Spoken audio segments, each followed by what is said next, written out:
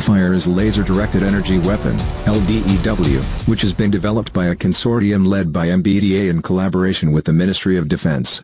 Other companies involved in the project include Leonardo, QinetiQ, Arke, BAE Systems, Marshall and GKN. The new UK sovereign capability is designed to provide short-range air defense and close-in protection for naval vessels. One of the major challenges in developing LDEW is safely controlling and focusing high laser power onto an extremely precise point, at long range.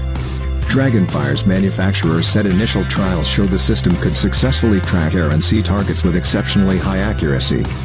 In a statement, MBDA UK said the success of the first trials paved the way for the next phase that will deliver a first for UK industry. Chris Lam, the firm's managing director, said, "The success of these trials is a key step in the development of sovereign laser-directed energy weapons. It is the culmination of a lot of hard work from both the industry and DSTL teams.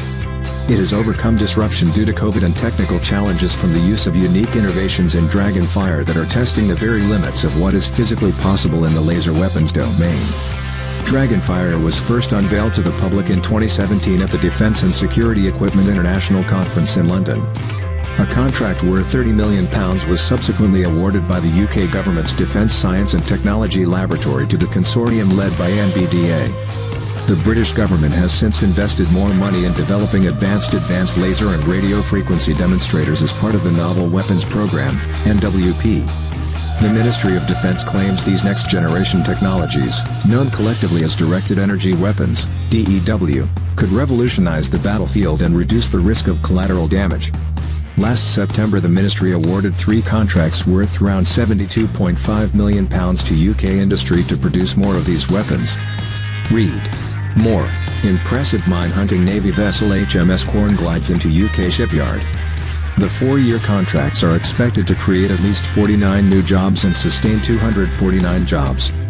Jeremy Quinn, a Minister for Defence at the time, said, "We are investing £6.6 billion in research and development across defence over the next 4 years, reaffirming our commitment to provide the armed forces with truly advanced capabilities."